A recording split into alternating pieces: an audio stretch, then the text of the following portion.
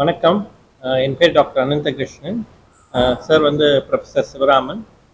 நம்ம வந்து urologist from CURI Hospital, Chennai Urology and Robotic Institute Hospital.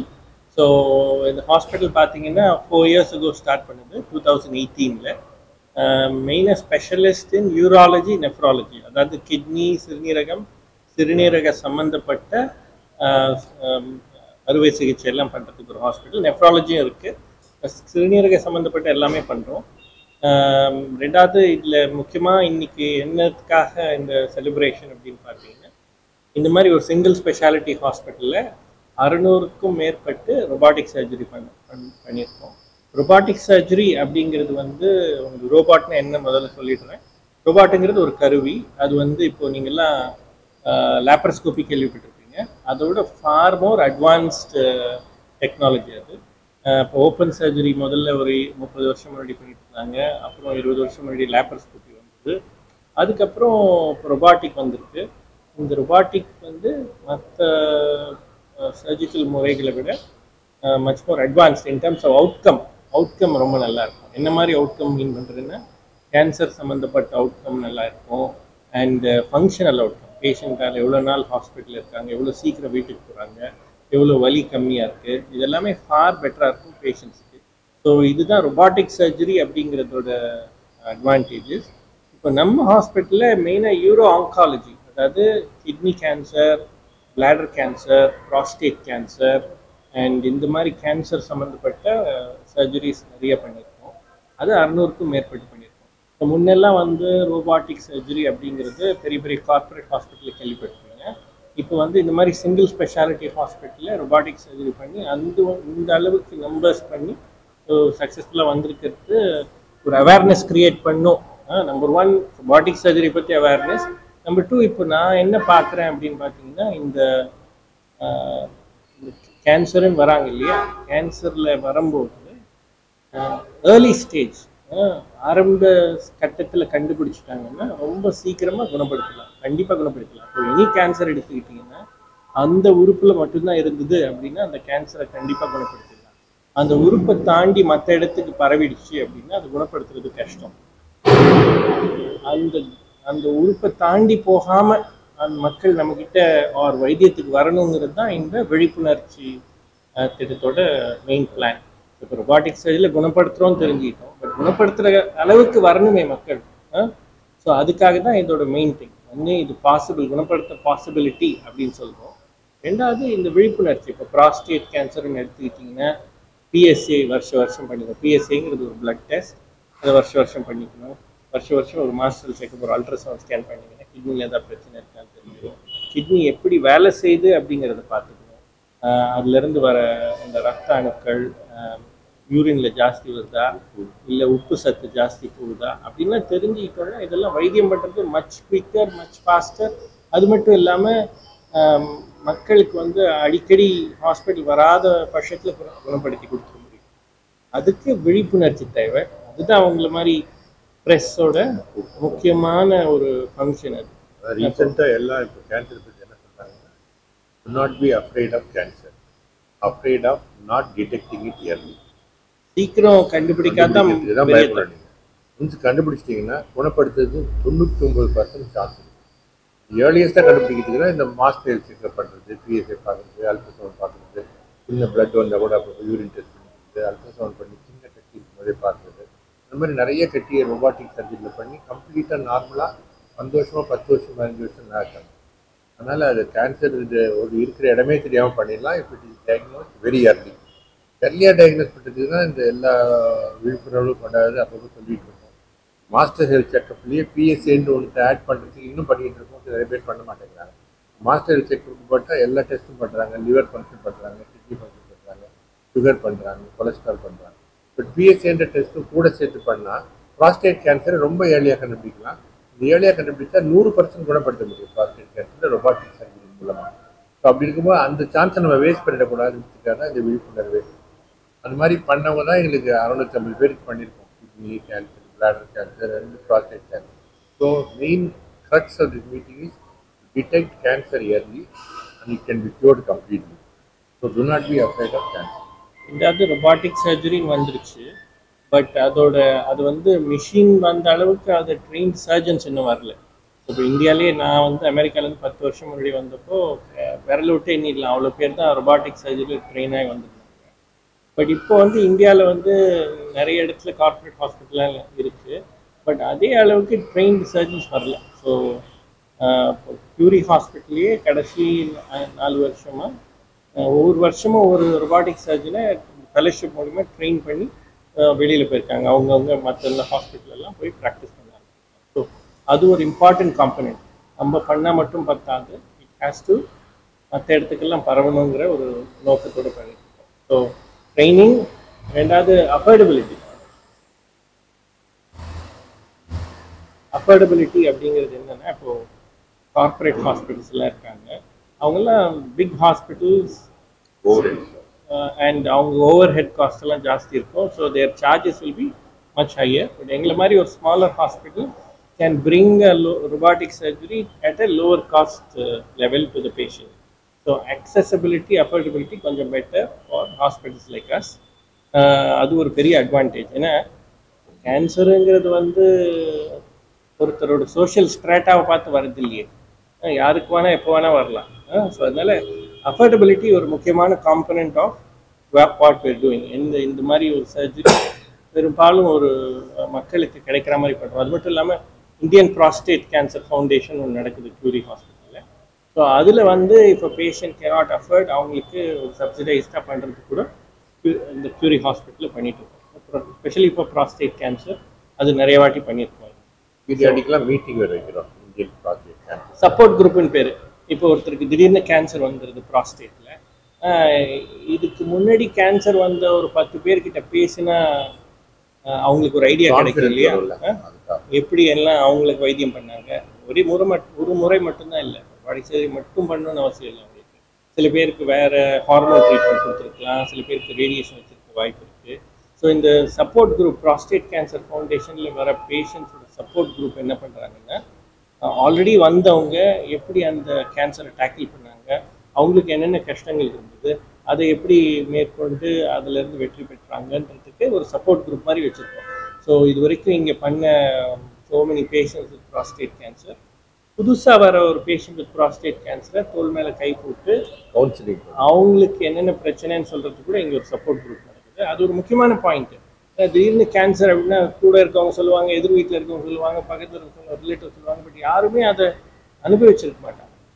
So ஒருத்தர் already undergone that experience பண்ணியிருக்கிறாரு, cancer இருந்திருக்கு, நான் ஆப்ரேஷன் பண்ணிக்கிட்டேன். இப்போ இங்கே நிறைய பேர் ரொபாட்டிக் சர்ஜரி பண்ணிக்கிறவங்க கூட இதுக்கு முன்னே ஒரு பேஷண்ட் இதே மாதிரி ரொபாட்டிக் சர்ஜரி பண்ணியிருக்காங்க. ஸ்பெஷலாக இப்போ சப்போஸ் வெளியூர்லேருந்து வராரு, நிறைய பேஷண்ட்ஸ் இங்கே பெங்கால்லேருந்து வராங்க, நார்த்லேருந்து வராங்க, அந்தமான்லேருந்து வராங்க. ஸோ இப்போது அவங்க ஊர்லேருந்தே ஒருத்தர் முன்னாடி பண்ணியிருந்தாருன்னா அவங்ககிட்ட பேச விட்டாலும் ரொம்ப சந்தோஷமாக அவங்க கம்யூனிகேட் பண்ணி அவங்க பாஷையிலேயே பேசி இந்த மாதிரி நடந்தது, எனக்கு இருந்தது, இப்போ நான் நல்லா இருக்கேன் அப்படின்னு சொன்னால் இவங்களோட ability to undertake the treatment also is very good. அது இந்த Indian prostate cancer foundation and prostate cancer support குரூப்பில் நடந்துட்டு இருக்கு. ரெண்டாவது அஃபோர்டபிலிட்டி. மூணாவது இதில் முக்கியமான விஷயம் இந்த ரொபாட்டிக்கில் என்னென்ன, ஹாஸ்பிட்டல் அட்மிட் ஆகி 48 மணி நேரத்தில் வீட்டுக்கு போயிடலாம். இப்போ இதோட பெரிய அட்வான்டேஜ் ஒன்று இப்போ ஓப்பன் சர்ஜரி பண்ணோன்னே 7 நாள் பேஷண்ட் படுத்திருக்காங்க. பேஷண்ட் மட்டும் படுத்தில்லை, அவங்கள பார்த்துக்கிறதுக்கு ஒரு ஆள் வேணும் ஹாஸ்பிட்டல் இல்லையா. அது தனி, இப்போது ஹஸ்பண்டுக்கு ஆப்ரேஷன் ஆகுதுன்னா ஒய்ஃப் கூட இருக்கும், இப்போ பசங்களை வீட்டில் யாராவது பார்த்துக்கணும் இல்லை, all those things has to happen. இப்போது ஹாஸ்பிட்டல் முடித்து வீட்டில் ஒரு 2 வாரம் ரெஸ்ட் எடுக்கிறாங்கன்னு வச்சுக்கோங்க, அந்த பீரியடில் ஒய்ஃப் கூட தான் இருக்கணும், ரைட். ஸோ இதெல்லாம் மச் ஃபாஸ்டராக ரொபாட்டிக் சைடில் முடிச்சுடுவாங்க. ஆப்ரேஷன் பண்ணி 4 மணி நேரம் 6 மணி நேரத்தில் நடக்க ஆரம்பிச்சிடுறாங்க, 24 to 48 ஹவர்ஸில் வீட்டுக்கு போயிடுறாங்க. ஸோ அவங்களோட effective time that they spend inside the hospital is very minimal. So அதுவும் ஒரு முக்கியமான point. So the amount of time that they spend in hospital is very minimal. So hospital time கம்மிங்கிறத விட அவங்க productive time ஜாஸ்தி ஆகிடும். எவ்வளோ சீக்கிரம் அவங்க வேலைக்கு போகலாம், அவங்க வேலைக்கு போகிறது மட்டும் இல்லை, கூட இருக்க அவங்க கேர் கிவர் வேலைக்கு போகிறது இல்லையா, அதுவும் ரொம்ப முக்கியமான ஒரு பாயிண்ட். ஸோ ரொபாட்டிக் சர்ஜரின்னு எடுத்துக்கிட்டால் காஸ்ட்டை மட்டும் பார்க்காம how it helps the entire process பார்க்கணும். எவ்வளோ சீக்கிரம் வேலைக்கு போகிறாங்க, எவ்வளோ சீக்கிரம் ப்ரொடக்டிவ் வராங்க. ஒரு நாடுன்னு எடுத்துக்கிட்டிங்கன்னா எவ்வளோ பேர் எவ்வளோ ப்ரொடக்டிவாக இருக்காங்கிறது தான் நாட்டோட முன்னேற்றமே. அதில் பாதி பேர் ஹாஸ்பிட்டல்லேருந்து வீட்டுக்கு வந்து ஒரு மாதம் படுத்திருக்காங்கன்னா நாட் அக்செப்ட் இல்லை. இப்போ 600 இதில் கேசஸ் வந்து காம்ப்ளிகேட் கேசஸ். ஆங்காலஜி அப்படின்னு எடுத்துக்கிட்டிங்கன்னா யூரோ ஆங்காலஜி அப்படின்னு எடுத்துக்கிட்டிங்கன்னா கேன்சர் கேசஸ் எல்லாமே காம்ப்ளிகேட்டட் கேசஸ். ஸோ அந்த விதத்தில் இந்த ரொபாட்டிக் சர்ஜரியோட அட்வான்டேஜ் என்னென்னா இப்போ அது ஸ்ட்ரெயிட் ஃபார்வர்ட் ஆகிடுச்சு. மோரலெஸ் பீப்புள் வராங்க 24 மணி நேரத்தில் வீட்டுக்கு போகிறாங்கன்னா அந்த காம்ப்ளெக்சிட்டியே நல்லா குறைஞ்சிடுச்சுன்னு அர்த்தம். ஸோ அது மட்டும் இல்லாமல் இந்த economies of scale and efficiency எல்லாமே இன்க்ரீசஸ். எப்படின்னா வால்யூம் ஜாஸ்தி ஆகும், எங்களோட ability to do it faster also increases. Patient's ability and the system's ability to take in more and more complex patients increases. இங்கே நம்ம CURI ஹாஸ்பிட்டல் வந்து certified surgeons certified இங்கேயே 4 பேர் இருக்காங்க சர்டிஃபைடு ரொபாட்டிக் சர்ஜன். அதனால் இனிஷியலாக நான் ஆரம்பித்தேன், இப்போ எங்கள் டீம்லேயே இன்னும் 4 பேர் இருக்காங்க. Good exceptionally good quality robotic surgeon. So இது நார்மல் காஸ்ட் அதான் சொல்கிறேன், அந்த காஸ்ட்டை மட்டும் நீங்கள் பார்க்காம ஹவு இட் ஹெல்ப்ஸ் அப்படின்னு பார்த்தீங்கன்னா, ஸோ எப்படி எடுத்துக்கணும் அப்படின்னு பார்த்தீங்கன்னா கன்வென்ஷனல் ஓப்பன் சர்ஜரி ஒரு காஸ்ட் ஆகுதுன்னு வச்சுக்கோங்க, அதோட லேப்ரோஸ்கோபிக் சர்ஜரி ஒரு எக்ஸ்ட்ரா காஸ்ட் ஆகுதுன்னு வச்சுக்கோங்க. இது லேப்ரோஸ்கோப்பியோட ஒரு எக்ஸ்ட்ரா காஸ்ட் ஆகும். ஸோ ஓப்பன் சர்ஜரியோட லேப்ரோஸ்கோப்பி ஒரு 50,000 எக்ஸ்ட்ரா ஆச்சுன்னா லேப்ரோஸ்கோப்பியோட இது இன்னொரு 50,000 to 60,000. At least 1 lakh extra than open surgery robotic ஆகிடும். ஏன் அந்த காஸ்ட் அப்படின்னு பார்த்தீங்கன்னா இப்போதைக்கு உலகத்தில் ஒரே ஒரு கம்பெனி தான் ரொபாட்டிக் சர்ஜரி மிஷின் பண்ணுது. அந்த கம்பெனி இந்த மிஷினுக்கு ஏஎம்சி சார்ஜஸ்லாம் சார்ஜ் பண்ணும்போது cost becomes many times higher. So அதனால இப்போதைக்கு இதுதான் காஸ்ட். இப்போ நம்மலாம் கூட இந்த ஃபோன்லாம் வரும்போது ரொம்ப பெருசாக இருந்து எக்ஸ்பென்சிவாக இருந்தது இல்லையா, நாளடைவில் இதோட காஸ்ட்டும் குறைஞ்சிடும். ஸோ பட் காஸ்ட்டு குறைமை வழியே அந்த ட்ரைனிங் அபிலிட்டி எல்லாமே முதல்ல இருந்தே ஆரம்பித்தா தான் வரும். நான் காஸ்ட்டு கம்மியானப்போ ரொபாட்டிக் சர்ஜரியை அக்செப்ட் பண்ணிக்கிறேன் அப்படிங்கிற மாதிரி நடக்காது. இப்போலேருந்தே ஆரம்பித்தா தான் அந்த ஈகோ சிஸ்டம் இருக்கும். ட்ரைனிங் வேணும், அப்புறம் தான் வந்து இப்போ நம்மளாம் வந்து காஸ்ட் கம்மியானப்போ தான் ஃபோன் வாங்குவோம் இல்லையே, இல்லை சம் பீரியடில் வாங்கினோம் இல்லையா, அது போல தான் இதுவும். இப்போலேருந்தே ஆரம்பித்தா தான் அந்த ego system will encourage everybody to get in to. சொல்லுங்கள். இன்சூரன்ஸ் எல்லாம் அக்செப்டபிள். ஸோ இன்சூரன்ஸ்லேயே செவரல் விதமான இன்சூரன்சஸ் இருக்குது. இப்போதைக்கு ரொபாட்டிக் சர்ஜரி இன்சூரன்ஸில் அக்செப்டபிள். அதில் உங்கள் இன்சூரன்ஸ் கேட்டகரி பொறுத்து உங்கள் கோப்பை இவ்வளோ அப்படி இப்படின்லாம் இருக்கும். அது இன்சூரன்ஸ் அவங்கவுங்க இன்சூரன்ஸை பொறுத்து. இப்போ ஜென்ரலாக இப்போ acceptable for insurance robotic surgery. முதல்ல இல்லை, ஒரு 5-6 வருஷம் முன்னாடி இல்லை, ரொபாட்டிக் சர்ஜரி இன்சூரன்ஸ் இல்லைன்னு சொல்லிட்டு இப்போ வந்து ரொபாட்டிக் சர்ஜரி அக்செப்டபிள் இன்சூரன்ஸில் எல்லாருக்கும் அக்செப்டபிள். இது நீங்கள் சக்ஸஸ் ரேட்டுங்கிறது வந்து எல்லா பேஷண்ட்டுமே ஆஃப்டர் சர்ஜரி தே go home well. Success rate அப்படி பார்க்கக்கூடாது. இனிமேல் சர்ஜரியில் அந்த மாதிரி சக்ஸஸ் ரேட் கிடையாது. எல்லாருமே மோரல்லெஸ் they will be fine and B fine. But அவங்க ஆங்கலாஜிக்கல் அவுட்கம்ஸ் எப்படி, எவ்வளோ நாள் அவங்களுக்கு கேன்சர் திரும்ப வராமல் இருக்குது, எவ்வளோ சீக்கிரம் அவங்களுக்கு அந்த ஃபங்க்ஷனல் அவுட்கம்ஸ்லாம் திரும்பி வருது அப்படிங்கிறத பார்க்கறதுல இந்த robotic surgery compared to open surgery and laparoscopy many times more success. எங்களாலையும் வந்து இதில் என்ன முக்கியமான விஷயம்னா கேன்சரோட லோடை பொறுத்து எங்களால் சர்ஜரி பண்ண முடியும். இல்லை எந்த உடம்புல எங்கே வேணால் கேன்சர் இருந்தாலும் நம்ம குணப்படுத்திடுவோம்னு சொல்லக்கூடாது. அது மாதிரி ஒரு நியூஸ் வெளியில் பரவக்கூடாது. எப்போவுமே கேன்சர் ஒரு உறுப்பில் இருந்தால் தான் அது குணப்படுத்தணும். அதனால அந்த உறுப்பில் இருக்கிறவங்களுக்கு 100% குணப்படுத்தணும். இந்த உறுப்பை தாண்டி போயிட்டவங்களுக்கு கண்ட்ரோல் தான் பண்ண முடியும். So success rate also depends on என்ன மாதிரி கேன்சர் இருக்குங்கிறது. எந்த ஸ்டேஜில் வந்தாங்க, எந்த கேன்சருக்கு வேணாலும் குணப்படுத்தணும் சொல்லக்கூடாது. Stage great. ஸ்டேஜ் அப்படிங்கிறது எவ்வளோ தூரம் பரவி இருக்குது, கிரேட் அப்படிங்கிறது எவ்வளோ அக்ரெசிவ், அது வீரியத்தன்மையை குறிக்கிறது. ஸோ ஸ்டேஜும் கம்மியாக இருந்து கிரேடும் கம்மியாக இருந்தால் 100க்கு 100 குணப்படுத்தும். ஸ்டேஜ் கம்மியாக இருந்து கிரேட் ஜாஸ்தியாக இருந்தால் குணப்படுத்துறதுக்கு நிறைய சான்ஸ் இருக்குது. ஸ்டேஜே ரொம்ப ஜாஸ்தியாக இருந்தால் கண்ட்ரோல் தான் பண்ணும். வீட்டை கியூர் பண்ண முடியாது. தவிர அவங்களுடைய வீட்டுக்கு போனாங்கன்னா ஏர்லியஸ்ட்டாக ஆஃபீஸ் போகிறாங்க, அதுலேயே நிறைய பணம் சேவ் பண்ணாங்க. இப்போது லாஸ் ஆஃப் பேயில் 2.5 மாதம் படுத்துருக்கிறது, மாதத்துக்கு 40,000 சம்பாதிக்கிறாங்க. 15 நாளில் வேலைக்கு போயிட்டாங்கன்னா they will earn the 2 lakhs the difference within 1.5 months. Patient will be very fit. Open surgery பண்ணோம்னா நிச்சயமாக 1 மாதத்துக்கு நிறுத்தி நான் வேலைக்கு செய்யணும். ஸோ அந்த மாதிரி இதில் நிறையா டிஃப்ரென்ஸ் இருக்கும். அது ஒரு ப்ரிசிஷன் ரொம்ப ஜாஸ்தி. பிளட் லாஸ் கம்மி. பிளட் லாஸ் இல்லை, பிளட் கொடுக்குறதே ரொம்ப பிளட்டே கொடுக்கறது இல்லை. இப்போ முன்னெல்லாம் அந்த இதுல எல்லாம் வரும், அந்த ஸ்க்ரோல்லாம் வரும் இல்லை டிவியில், ஓ பாசிட்டிவ் பிளட் தேவை, இந்த பாசிட்டிவ். இந்த சர்ஜரிக்கு ரிசர்வ் பண்ணுவோம், பட் கொடுக்குற சான்ஸ் 100ல் 1 கூட கிடையாது. ஃபியூச்சர் பிளான் இதில் வந்து இப்போதைக்கே நம்ம நாட்டில் ஒரு நீட் இருக்கு, ஒரு கெப்பாசிட்டி இருக்கு, ஒரு யூட்டிலைசேஷன் இல்லை. ஸோ அதுவே வந்து இன்னும் ஃபுல்லாக ஆகலை. ஸோ இன்ஃபேக்ட் இந்த ஹாஸ்பிட்டலோட கெப்பாசிட்டி இப்போ 600 பண்ணிட்டோன்னு ஒரு அக்காம்ப்ளிஷ்மெண்ட் மாதிரி சொல்கிறோம். But even now our capacity is only half full. அதனால we can do many more surgeries and improve the quality of life of many more patients. And the more than the number of patients, number 600 ஒரு பெரிய நம்பருங்கிறத விட 600 lives that have changed because of family. இல்லை, 600 families. நீங்கள் வந்து இந்த number 600ங்கிறத விட அவங்க பேர் இண்டிவிஜுவலாக அவங்களுக்கு தெரிஞ்சதுன்னா எஃபெக்ட் அண்ட் இது ஃபார்மோ. எங்களுக்கு அது டே டு டே ஒர்க். அது ஒருத்தர் பார்க்குறோம், ஒரு நம்பருங்கிறத விட ஒரு ஃபேமிலி, அவங்க எவ்வளோ சீக்கிரம் வீட்டுக்கு போகிறாங்க, எவ்வளோ சீக்கிரம் வேலைக்கு போகிறாங்க, எவ்வளோ சீக்கிரம் normal ஆகிறாங்கிறது is what drives us on a daily basis. But இந்த பிளான்னு கேட்கும்போது more people to be help, more people to be train and bring this to a even more affordable cost. அந்த நோக்கத்தோடு தான் இந்த ஹாஸ்பிட்டல் ஆரம்பித்தோம் 4 வருஷம் முன்னாடி. I think will do that more and more. Awareness கொண்டாடணும். ஃபஸ்ட்டு வந்து கேன்சருடைய அவேர்னஸுக்காக ரொம்ப மீட்டிங்ஸ்லாம் அரேஞ்ச் பண்ணுறோம். நிறையா மீட்டிங்ஸ் போடுறோம், வாட்ஸ்அப்பில், யூடியூப்பில். அதாவது சீக்கிரமாக வந்துடுங்க, இந்த மாதிரி சிம்டம்ஸ் இருந்தான்னு சொல்லி அவேர்னஸ். அப்படி இருந்தாலே நம்ம நிறைய இதை க்யூர் பண்ண முடியும். அது ஒன்றுக்காக. ரெண்டாவது வந்து நிறைய பேரை ட்ரெயின் பண்ணுறோம். எவ்ரி இயர் 2 people 3 people கம்ப்ளீட்டாக ட்ரெயின் ஆகிடும். அவங்களால ஒரு தனி யூனிட் ஆரம்பித்து அவங்களால வேறு ஊருக்கு போய் பண்ண முடியும். இப்போ ஆந்திரா ஒருத்தர் போயிட்டாரு, ஒருத்தர் வந்து ஹைதராபாத் போயிருக்காங்க, ஒருத்தர் கர்நாடகா போயிருக்காங்க, அங்கே ஆரம்பிச்சிட்டாங்க.